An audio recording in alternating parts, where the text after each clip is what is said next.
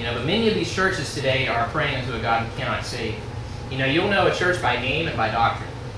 You know, first of all, it's going to say Baptist on the sign. It doesn't say Baptist on the sign, don't bother. Good. Second of all, just because it says Baptist on the sign doesn't mean their doctrine's right. That's right. So the first and foremost, the primary thing that you should ask is, what must I do to be saved?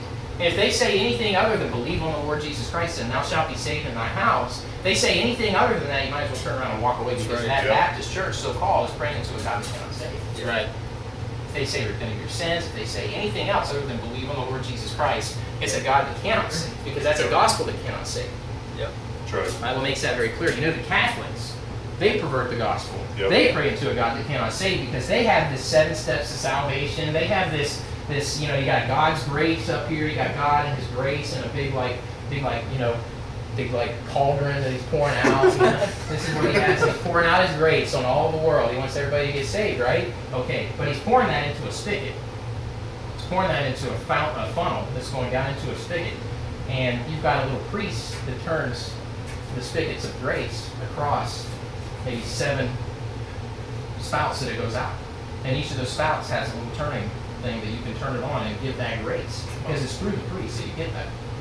You know, and then when you're confirmed, when you're baptized, when you get married, when you become a priest, your last rites and all those things are those 7 steps to salvation. That's not the gospel. That's right. That's a whole lot of work. The Bible says there is one mediator between God and men, the man Christ Jesus. right. Not some little priest turning the spigot. That's right. You know, God's grace isn't in a big cauldron. You know, He's just, it's His glory, it's His perfection, it's who God is, it's who Jesus Christ is, to be graceful and merciful and long-suffering. That's the fruit of the Spirit. Who is God? Love, joy, patience, meekness, all those kinds of things. So the Catholics pray to a God that cannot save because they're just going about it the wrong way, through the spigot system, as I call it. The Methodists have this thing called sanctifying grace, where salvation is a process throughout your whole entire lifetime. And when you get saved, if salvation is genuine, you will continue. And it will be the sanctifying grace, that if you're captured by the grace of God, that grace will also force you to live right and do right. It's Calvinism, even though they deny Calvinism, but Methodists are Calvinists. Yep. You know, that's just simple logic there and thinking about that. The Presbyterians, God picks and chooses, forces salvation, takes out belief in the entire condition of salvation. That's a God that cannot save. That's right. The Pentecostals believe you must repent of your sins and live a good life to be saved. That's a God that cannot save right there. That's right. The Mormons believe you are saved by grace through faith after all that we can do.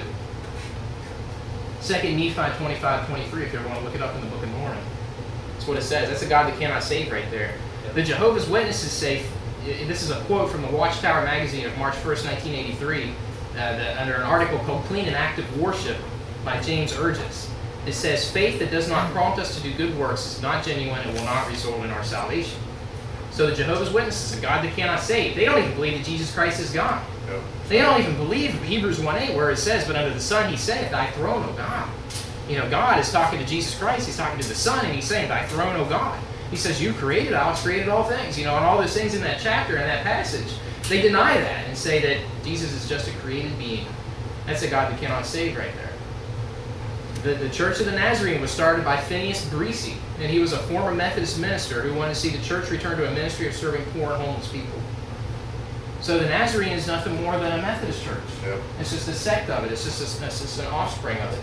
The Southern Baptists say you must repent of your sins to be saved. The Episcopalians change a few things to make themselves not look Catholic, but they're still Catholic. Yep. They all pray into a God that cannot save. These great steeples, these great, good-looking, marvelous-looking cathedrals with the stained glass windows and the big paintings and the big statues. You've been in Catholic churches before. Have you ever been in a Catholic church? Don't go. No? Okay, well, don't go. But if you ever been, they have these beautiful things all around any Catholic sanctuary or whatever that I've ever been in. And you've got different stages of the Gospels and different things just portrayed all around the room. You know, it might be fun to look at, but it's nothing but an angel of light in that room. It's nothing but satanic wickedness going on because they're praying into a God that cannot save. You know, and I'm not a Baptist tonight because I was raised in a Baptist church. I'm a Baptist tonight not because it's cool to be a Baptist. You know, it's not cool to believe the Bible. It's not cool to, be against big government and society and all this kind of stuff. It's not cool to be like that. So I'm not a Baptist so I can get a ton of girlfriends. I'm a Baptist tonight because we pray into a God that can save. Amen. We go to a church that believes in soul winning.